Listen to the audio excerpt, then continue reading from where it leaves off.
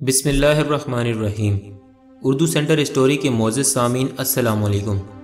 बदखसलत और बुरे लोगों की पहचान के लिए यूँ तो कई हिकायात फंदो निसा के अनबार मिल जाते हैं, मगर शेख सादी रहमतुल्लाह अलैह ने बदफितरत लोगों की मिसाल बिच्छू की पैदाइश से देते हुए उनसे दूर रहने की तलकीन निहायत दिलचस्प पैराए में की है।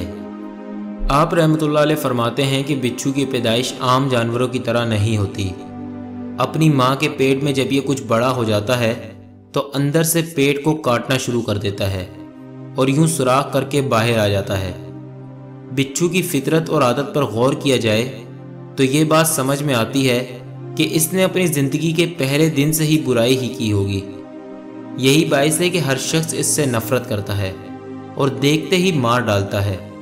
शेख सादी रहमतुल्लाह अलैह ने निहायत आसान मगर दिलचस्प पैराए में मजलिस यारा के इंतखाब और सोबत से मुतालिक बिच्छू की मिसाल देकर अहले अक्ल को शरीफ और बदखसलत की पहचान समझा दी।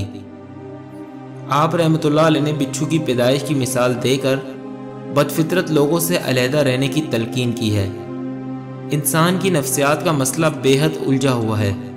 ये बात आसानी से समझ नहीं आ सकती कि कोई शख्स शरीफ और कोई बदफितरत और बदखसलत क्यों है, लेकिन इस बात से किसी तरह भी इनकार नहीं किया जा सकता कि इंसानों में ये फ़र्क मौजूद है और अहले अकल के लिए लाजिम है कि इस फ़र्क को हर मामले में मलहूज़ रखें।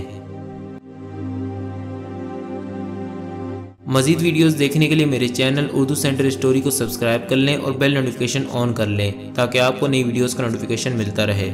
जज़ाकल्लाह।